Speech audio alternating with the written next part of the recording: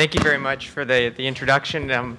It's a great pleasure to be here to present. I was going to put a conflict of interest slide in my presentation, but then I realized I work for Policy Canada. I am the conflict of interest, so I figured I'd just qualify myself that way.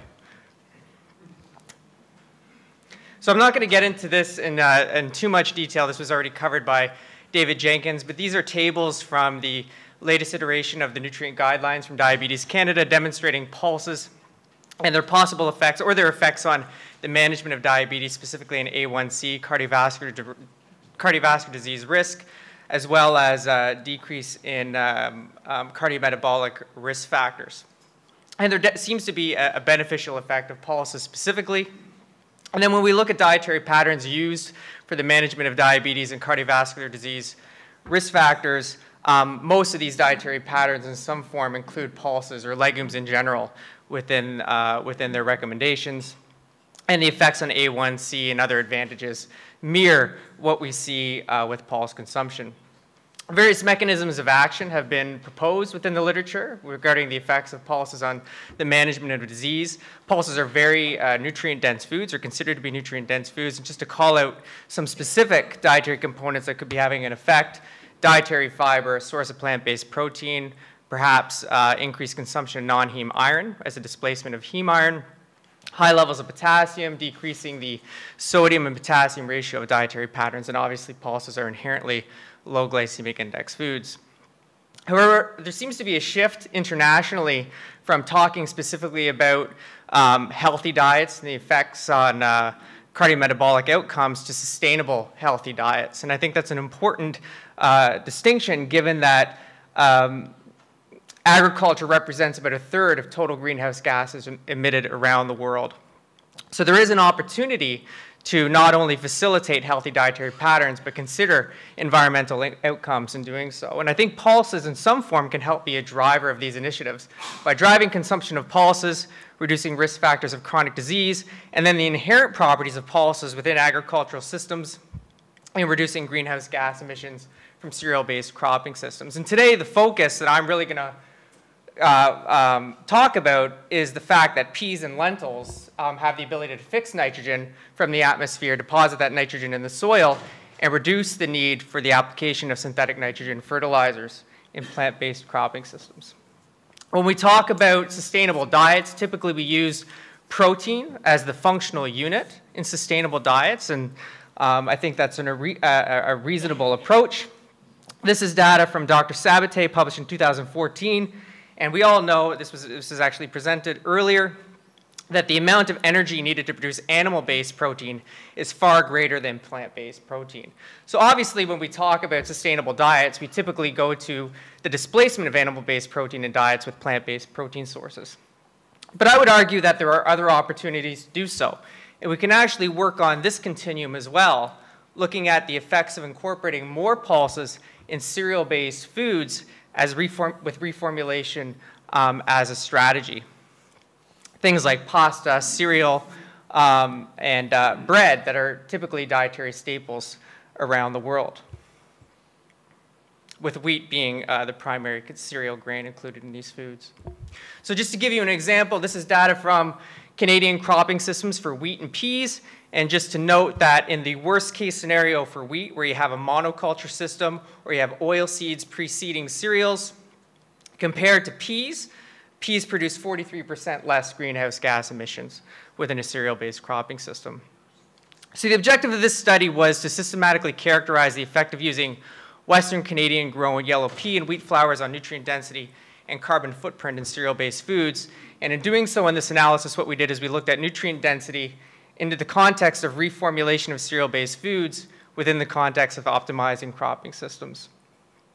We used, there should be a picture here of bread. So we used formulations produced by the Canadian International Grains Institute. These are actual formulations where refined wheat flour in bread, breakfast cereal, and pasta were displaced by whole yellow pea flour.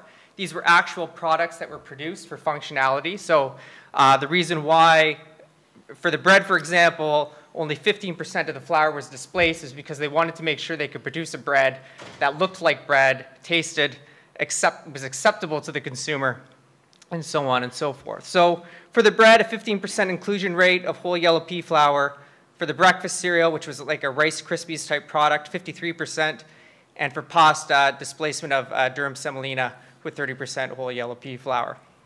The first part of the study, we want to look at nutritional analysis. We could have focused on protein, but given that pulses are nutrient dense, we wanted to use an aggregate score of nutrient density. We chose to use the nutrient balance concept, which was developed by Nestle and Adam Jernowski at the University of Washington.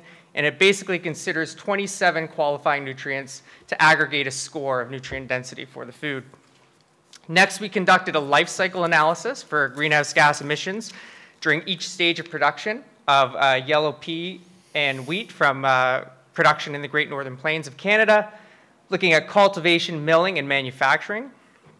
And finally, what we wanted to do is we wanted to combine both nutrient density and greenhouse gas emissions of the food. So what we did is we derived the nutrient carbon footprint score, which is essentially the ratio of nutrient density per unit sustainability. So results of the study demonstrated as expected with respect to the nutrient balance score, reformulation with whole yellow pea flour and staple cereal foods, increase the nutrient balance score by 11%, 70%, and 18% across pan, bread, breakfast cereal, and pasta. And just to give you an idea around some of these nutrients that were increased, for the pasta with that 30% displacement, we got a 150% increase in dietary fiber, a 14% increase in protein, a 63% increase in iron, and a 125% increase in potassium. Stemming from yesterday's conversation around protein, if we are going to displace animal-based protein with cereal-based products, it is important to evaluate protein quality of foods. And using cereal-based foods with pulses actually lends to the idea of complementary protein. So what we did is we did run the protein quality of these reformulated products using PD-Cas as our metric for protein quality. And as you can see, there was a 41% increase, a 100% increase, and a 111% increase for pan, bread, pasta, and breakfast cereal on the reformulated product. And this transferred over into an increase in corrected protein within each food product. Regarding the effect of reformulation on greenhouse gas emissions, a reduction of 4%, 11%, and 13% respectively. And when we looked at the NCFS score, which is the nutrient balance concept, as a ratio to the carbon footprint, appreciate that you're getting an increase in the numerator and at the same time a decrease in the denominator. It drove an increase of 15, 90, and 35%. It is important to note that with this study, this was actually the worst case scenario, because all we did was drive an increase in nutrition or nutrient density and a decrease in greenhouse gas emissions from the addition of peas.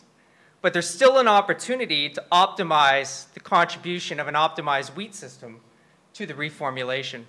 And we can do that by growing wheat in rotation with peas. And this is from the idea that peas and lentils are able to fix nitrogen and allow for the reduction of the application of nitrogen, synthetic nitrogen-based fertilizers to those cereal crops grown subsequent to peas. And this can be done two ways.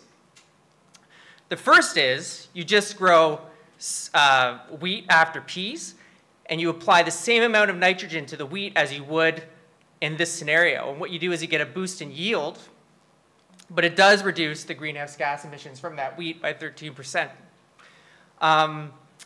The best way to do it, but this will never happen in agriculture, at least today, is that you optimize the application of nitrogen fertilizer so you keep yield constant and you get a reduction in greenhouse gas emissions by 64%.